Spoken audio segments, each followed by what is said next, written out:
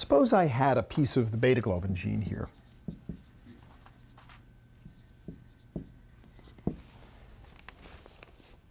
If I melt this gene, if I denature this double-stranded piece of DNA, I'm going to denature it, heat it up, 97 degrees C, melts the strands. That's what I did before for sequencing, right? I melted it, and I added a primer.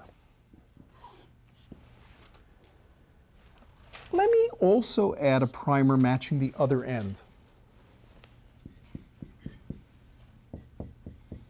How do I know the sequence at both ends? Well, I've already sequenced your beta globin gene, so I know the sequence. So I can actually just make a primer matching it, because I know the whole sequence. Now if I add polymerase, and I add DNTPs, not dideoxys now, perfectly good, not defective, what's going to happen? It's just going to go and what have I got now? I've replicated the strands. Where I once had a single double helix, I now have two. One copy, two copies. Any guess of what we should do next? 4 copies. What we're going to do is we now have 2. So if we melt that, we're going to get 4 single strands. Now let's get it right. We're going 3 prime, 5 prime, 3 prime, 5 prime, 3 prime, 5 prime, 3 prime, 5 prime. We're going to put a primer over here. We're going to put a primer over there. We're going to put a primer over here. We're going to put a primer over there. And what's going to happen? We will add our polymerase and our nucleotides and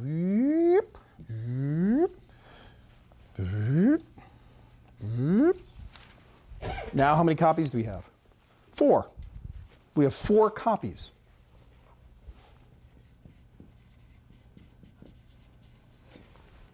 What's the pattern? It doubles every time. If I do this another round, I have 8. If I do it 30 times, I have how many? 2 to the 30th. 2 to the 30th is approximately, what's 2 to the 10th? It's about 1,000. In computer science, it's 1024. In biology, it's 1,000. Give or take, right? We round things off here. So 2 to the 10th is 1,000. I know it's 1024, it's okay. It's about 1,000, so what's 2 to the 20th? 1,000 times 1,000, which would be 1,000,000. And it's MIT here, come on, guys, come on. 2 to the 30th? 1 billion. In other words, if I just repeat this 30 times, I just do 30 rounds, 30 cycles of this, I get 2 to the 30th copies, or in other words, about 1 billion copies. That is pretty amazing. If I knew the sequence of your beta globin gene and I made primers for each end, I could take that fragment of DNA, and by doing that, I can get 1 billion copies from a single copy. Yes? There isn't any correction cell machinery going, so wouldn't most of those be wrong by the time you've done it? Slightly. They'd be slightly wrong, but in random places. And when I sequence the whole gemisch, the right ones would far dominate the wrong ones. I can tolerate a little bit of error rate. I'm not trying to run an organism, I'm just trying to do a sequencing reaction. So it turns out that polymerase will get it wrong occasionally, but you know, it's a fairly low rate, and I'm doing a sequencing reaction, and a couple little errors, you know, like 1 molecule in 10 to the 5th being wrong won't bother me at all in my sequencing. Yes?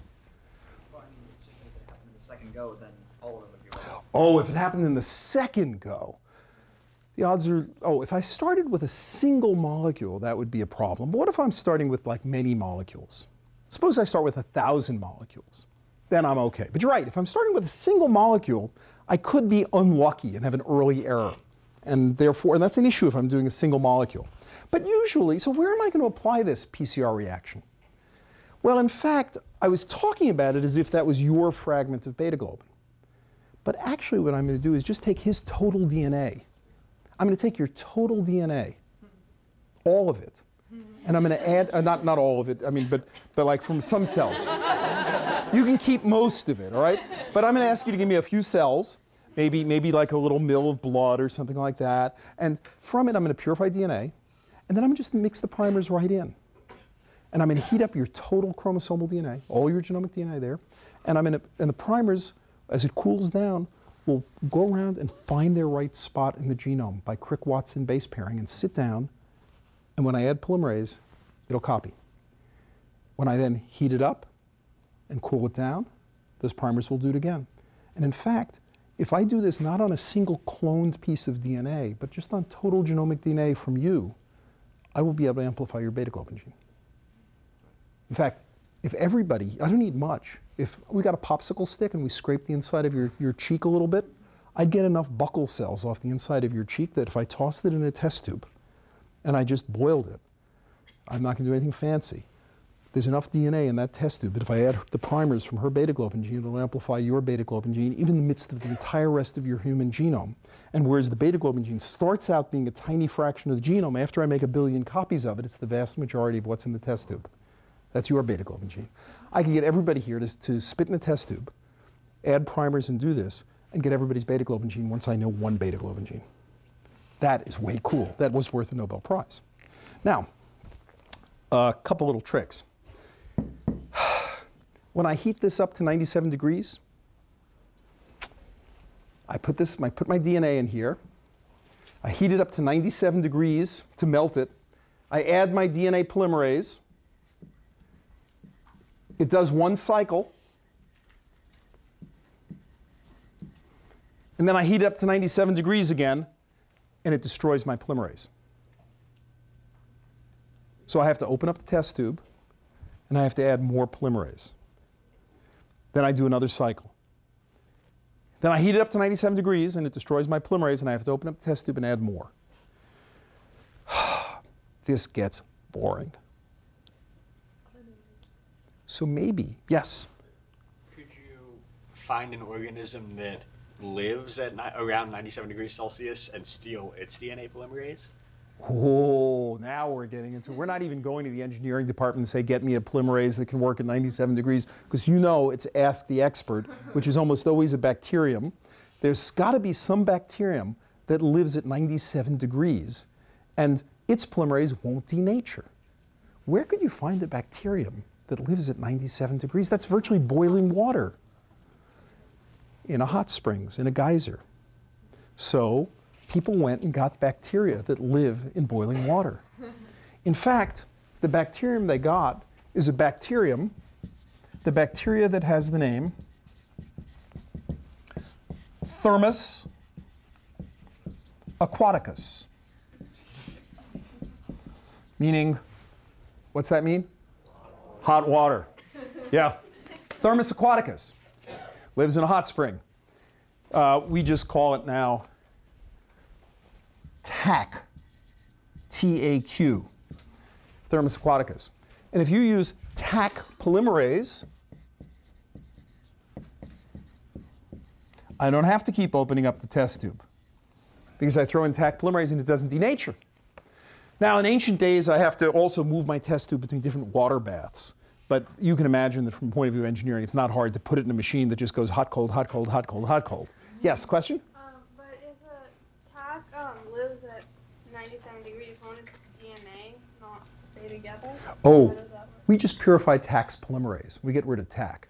Yeah, but in the TAQ, like when it's alive, Yep. does it, like, how does its DNA stay together? What a cool question. What a cool question. How does TAQ's DNA stay together?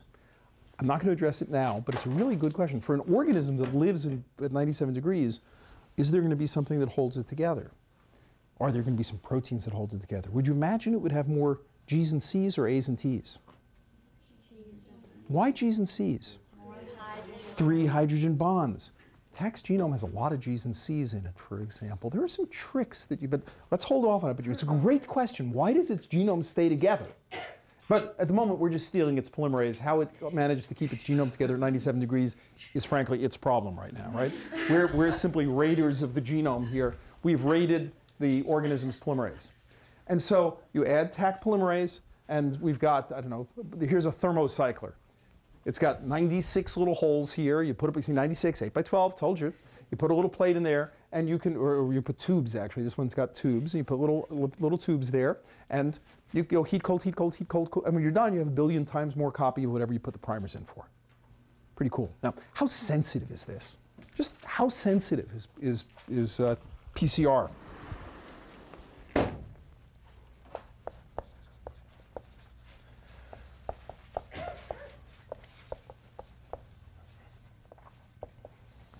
I could scrape the inside of your cheek there with the popsicle stick and get enough cells to do it. But how few cells could I use? How few cells could I use? The limiting case would be 1. How many copies of the beta globin gene are there in a single cell? Well, 2, right? Because we're diploids. So suppose we really wanted to show off. Let's use a haploid cell. What's the most convenient haploid cell to get? No, human. Gamete. Which would you prefer, male or female gamete here? Male gamete would be more convenient in this case, right? So we get a single sperm. I mean, you can get single eggs, but it's like, it's a lot more fuss, right? So we're going to use a single sperm. You can put single sperm in a test tube and do a PCR reaction. And you can amplify 1 billion copies from a single sperm. It's pretty cool. You can do single cell sensitivity. A sperm. You can use PCR. Actually, when people do in vitro fertilization and they fertilize an egg in vitro and they grow it up to the 8 or 16 cell stage, and they want to find out whether this embryo is carrying a particular genetic disease where we know the mutation, you can pull off one of the cells from the embryo that has been grown in the dish. And it turns out that the 8 and 16 cell stage, the cells haven't specified yet. If you pull one off, the cell mass will still regulate and produce a perfectly normal baby there. You can pull one of those cells off and do a PCR reaction and check whether it has the genetic disease or not. And this is how some people are able, couples who are at risk for a genetic disease, can do in vitro fertilization and reimplant only those embryos that don't carry the genetic disease, because they pull off single cells from each, do PCR and sequencing, and figure out whether they carry the mutation. Powerful technology. You can do this to monitor the presence of HIV in somebody's blood. Get some blood, do PCR with primers against HIV. Monitor bacterial infections. Get some blood, get some urine, do something. Monitor by PCR the presence of the bacteria. You can do this to monitor whether a cancer chemotherapy is working. If you know some mutations that occur in the cancer, you can do PCR there and see if you get any pieces of DNA that are characteristic of the cancer cells as opposed to the normal cells. You can use this for forensics. Lick the back of a letter. Enough DNA comes off that the guys on CSI and Law and Order can do PCR on the back of the letter and amplify DNA. It's a very powerful technology. And what it is cloning without cloning. We went to all the work of making this library and finding our gene once, but we're then rewarded by being able to get that particular gene out of every other member of the species. And that's extremely powerful. We'll stop there and pick up again on recombinant DNA and its applications next time. PCR is a pretty cool technique. To be sure you understand how it works, try this question.